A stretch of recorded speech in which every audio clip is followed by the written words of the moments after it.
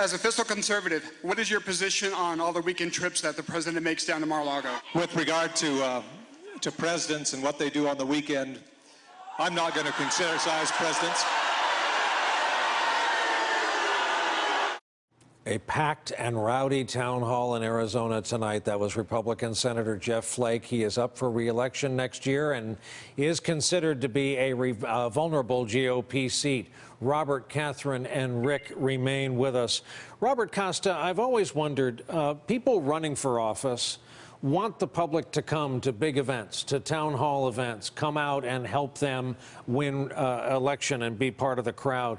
Why is it when they get in office, they're not all that interested? Many of them won't do what Senator Flake is doing tonight. They won't have town hall meetings, and when they do, too many of them complain about organized agitators shutting it down.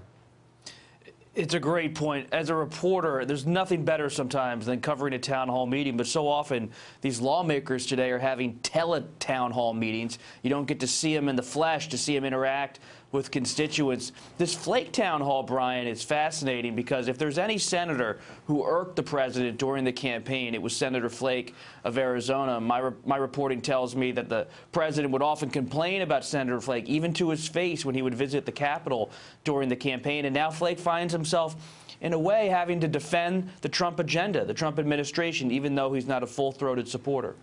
Catherine, in the modern era, you think of a guy like Jerry Ford, came from the House of Representatives where he was a giant representing his district out in Grand Rapids. And so many of his thoughts and deeds every day were kind of party-minded. He thought like a legislator and a local party guy. There's none of that now. What can Donald Trump start giving these GOP men and women to run on and defend their seats with?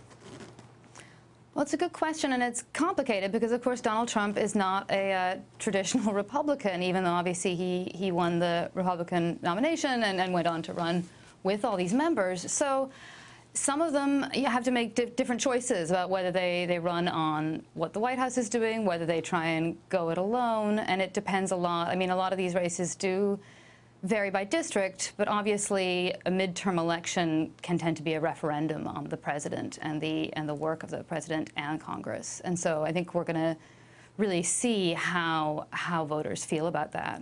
Rick Stengel, if you sent President Trump out to campaign for folks, when Air Force One touches down, is that these days a help or a hindrance, an asset or a liability? I suspect it's a liability. I've actually always thought when presidents come and campaign in local districts and arrive on Air Force One, they have these gigantic motorcades that snarl towns for miles. Yeah. I've always thought this imperial presidency is not something that the American people like. And actually looking at Senator Flake's town hall, some of these guys have to triangulate now between Trump and conservative Republicans, and he's in a perfect example of it. That is a really, really tricky situation. It's not just between Republicans and Democrats now, because Trump is not a typical Republican, as we've all been saying, and the people who support him come from, all different kinds of backgrounds. It's really tricky.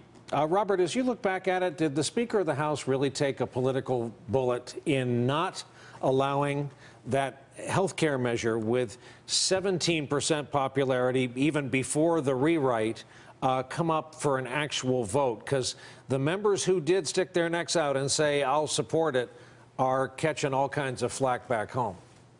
That's so true. And the Speaker knew the political dynamic would be disastrous potentially for some of his members. Whenever a bill's suspected to fail on the floor, as a congressional reporter, I can tell you, a lot of people start just pulling away from the bill. The support moves away.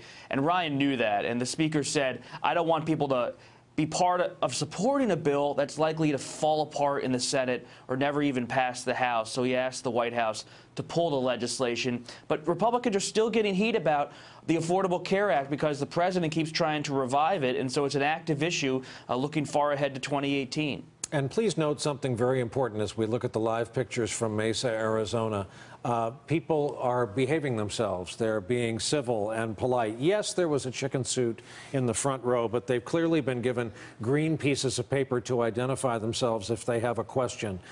They're showing, there's our friend, the chicken in the front row. They're showing better behavior, candidly, than they see out of Washington in a lot of people. Hey there, I'm Chris Hayes from MSNBC. Thanks for watching MSNBC on YouTube. If you want to keep up to date with the videos we're putting out, you can click subscribe just below me or click over on this list to see lots of other great videos.